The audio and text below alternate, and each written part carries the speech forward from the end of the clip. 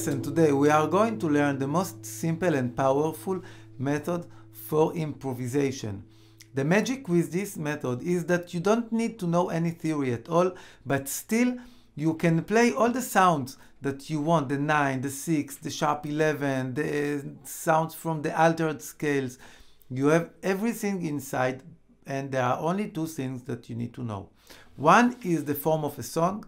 In this lesson we are going to learn Minor Swing by Django Reinhardt. So, we start with A minor, it's A minor, and then you see a shape of chord, A minor. And the second thing that you need to know is how to use the shape of the chord. So, the form, there is an A minor, and the second thing is you need to see the shape and what to do with it. Alright, and it's simple as that. Now, of course, you are not playing only the notes of the triad. You can play around it.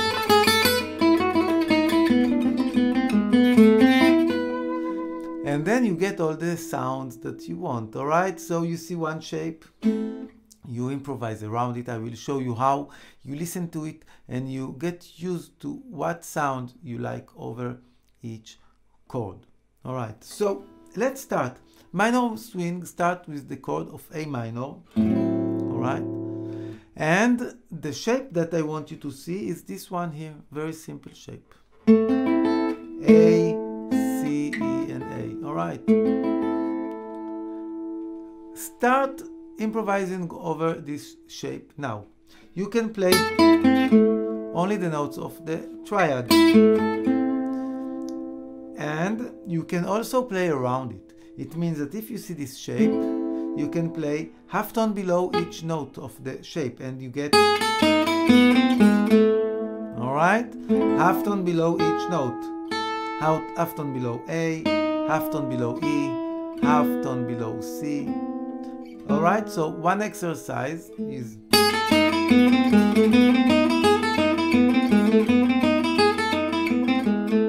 you can also play twice.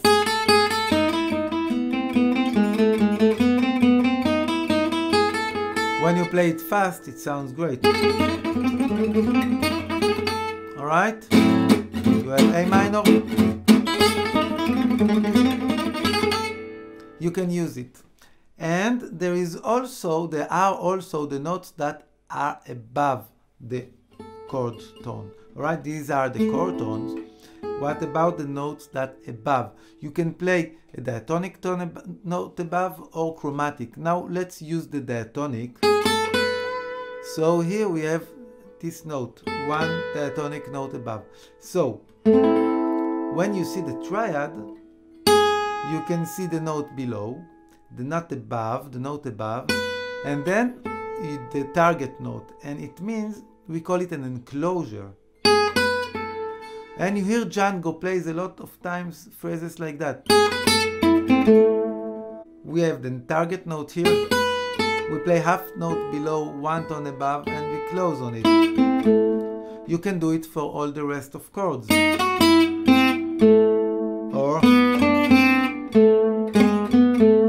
And you can create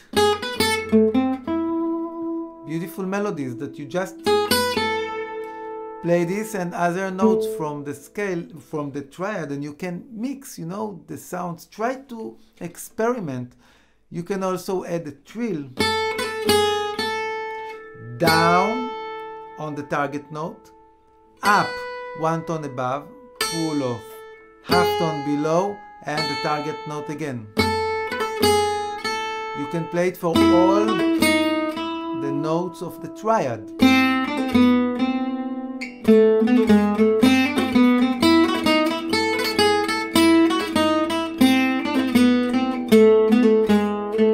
Alright, and now just experiment this one chord of A minor. I play A minor 6 here.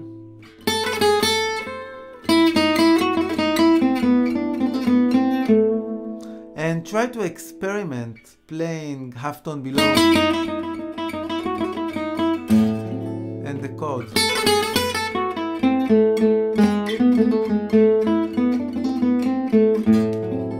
And see what sounds you get, alright?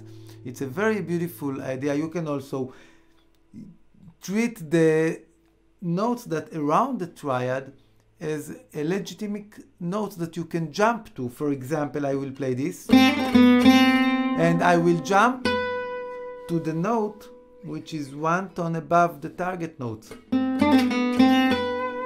You can bend to this note and jump to the 6, for example, one tone above the 5. Don't think numbers, think the shape and notes around. And listen to it. If you love the sound of them and get used to the sound, and this is the first chord of A minor. The second chord in a minor swing is D minor. And our shape is this one. Alright? And now the same thing. Play D minor or D minor 6 and start improvise over the notes of the chord. These are only the notes of the triad. Now I can play half tone approach. I can play the enclosure, half tone below, one tone above, and the root. Half tone below the root, one tone above, and the root. Half tone below the root, one tone above, and the root. For all the strings.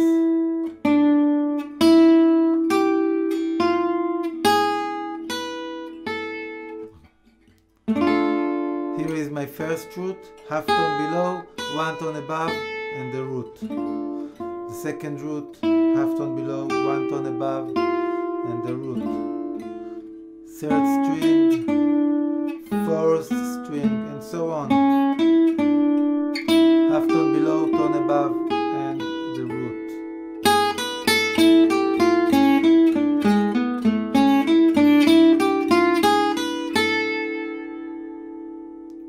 With the trill. Alright? Here is my root. Down, up, tone above, pull off, half tone below, and the root again. Same on the second string. Start with the root, tone above, pull off, half tone below, and back. And here. And here.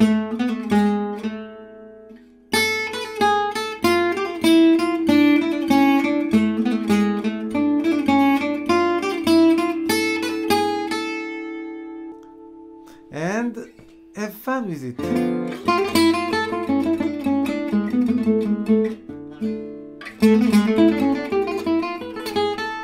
Oh, this is nice. Alright? So experiment the triads of D minor and A minor. And then we are going to the chord of E. Alright? And here I will show you a major triad of E.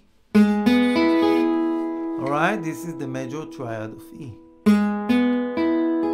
G sharp, B, E, and G sharp again. Alright, now all the shapes are very close one to another. A minor, D minor, and E. Sorry? E. Now we need to keep up with the form of the song. After you experiment each note, with E again, you can play half tone approach for each of the notes. Let's say that here I will add, the enclosure will be chromatic. So for each note, I will add a chromatic note above. So the first enclosure is, this is the chord, here is my target note, half tone below, above, and the note. On the second string, half tone below, half tone above, and the note. On the third string, half tone below, half tone above, and the target note. And the fourth string. So you have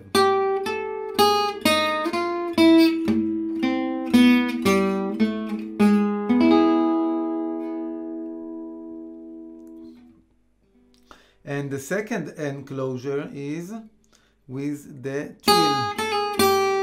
So I start on the root note, down, up, half tone above, pull off, half tone below, and back to the root. And same on the second string. I start on the target note, half tone above, pull off, half tone below, half tone above. Same here, start on the target note, and same thing here.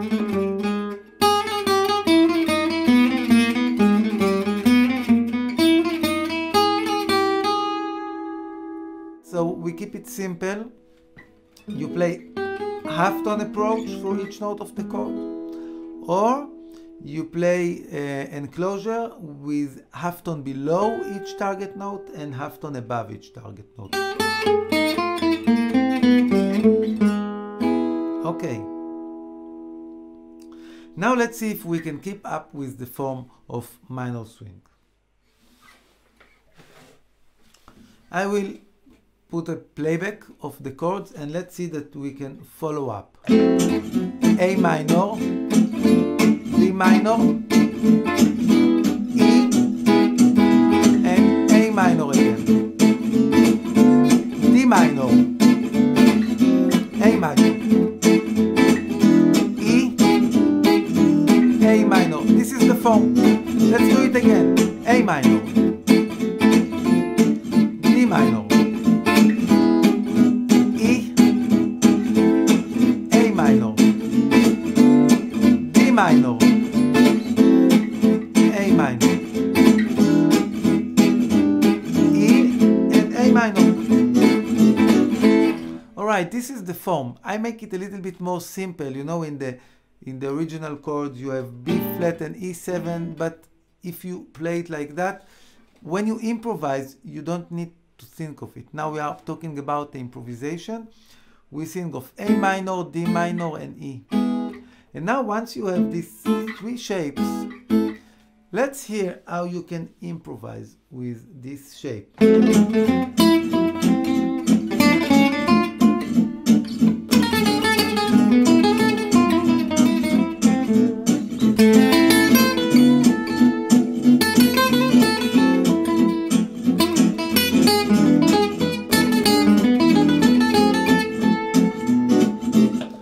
I only used the triads.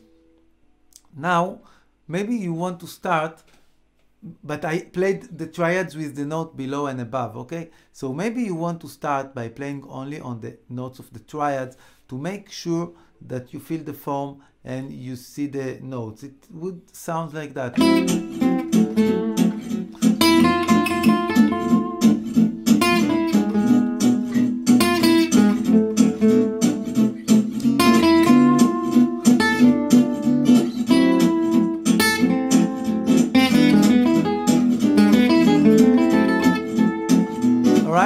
I don't need to play all the time. You can create melodies. And the way to create melodies, or one of the ways to create melodies, is to play motifs, to play with notes, to play the same ideas, the musical ideas. So it can be rhythmic ideas like, and in the next chord, and in the next chord. I change the motif.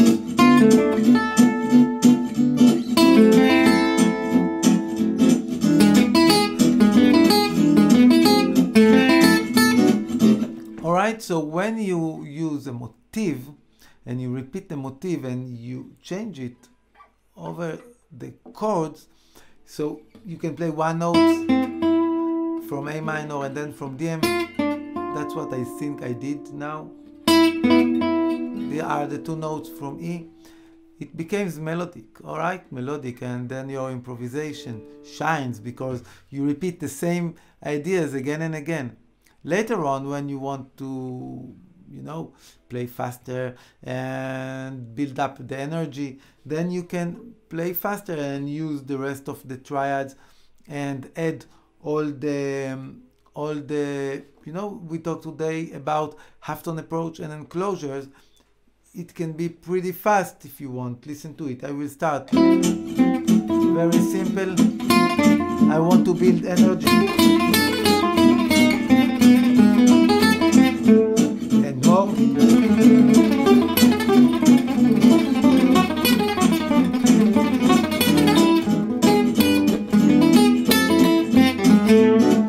Alright, I played very simple. If you take A minor, half tone above the target, half tone below the target, down, up, over the third string, down, up, down, up, down, up, down, up, down, up, down, up.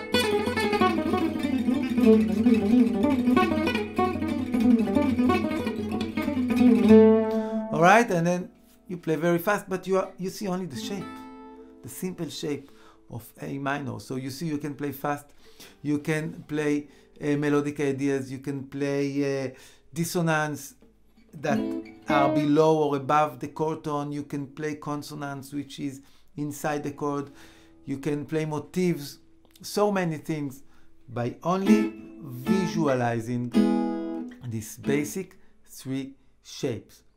Now, if you want to take this idea further on, there are more shapes. For each note of the chord, here for example, we started from the root. So this was the first inversion of A minor. Alright? Then we start from the third, 1, 2, 3. So this is the second inversion.